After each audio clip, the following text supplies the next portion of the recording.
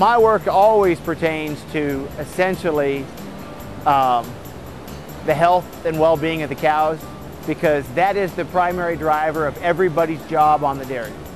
And so all of the labor, all of the programs we undertake, all of the systems that we put in place are all geared towards making cows happy and healthy and comfortable. If the cows are not healthy, they won't be very productive cows. It's fairly archaic to say that a healthy cow is a productive cow, but essentially that's what it is. One of the biggest jobs that we have is to evaluate reproductive status in the cows. And the reason reproductive status is so important is that a cow will only continue to produce as long as she gets pregnant. It's also a reflection of the overall herd health, so that healthy cows reproduce and reproducing cows are healthy. Today we were giving vaccinations depending upon what part of the reproductive status that cow is. We will vaccinate for certain diseases to make sure that we're preventing any disease. The protocol to deal with a sick animal is first that animal is going to get recognized in poult.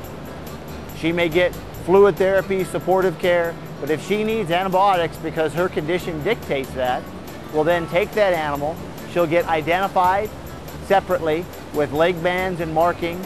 She then gets put into a separate corral, separated from the herd with other animals, and milked in a separate pit, and in a whole nother facility until her condition resolves.